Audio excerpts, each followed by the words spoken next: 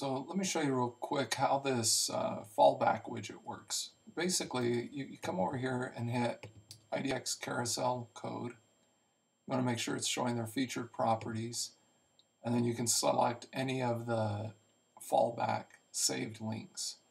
So in this case, we have the Excellence Homes.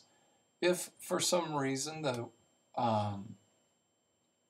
one you put in there, if you just create, if for some reason the property, the save search you want is not there, or you just made it recently, you'll actually need to go back over here into the Impress widget and update your API, and that'll pull the data. Usually takes 15 minutes or something like that, so you may have to take a look at that.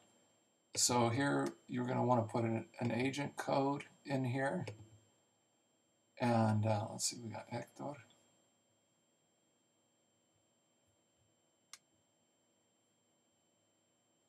All right, this is Hector Diaz.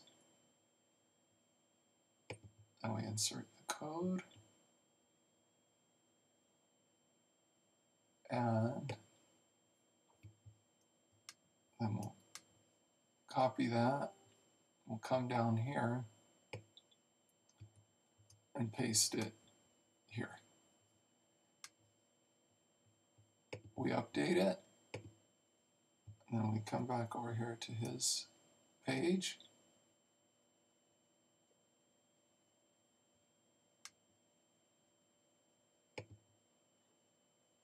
And it shows his properties. Now, if we have an agent that doesn't currently have any listings, then that agent will just show that save search. So that's pretty much it. And take a look at it. Tell us what you think.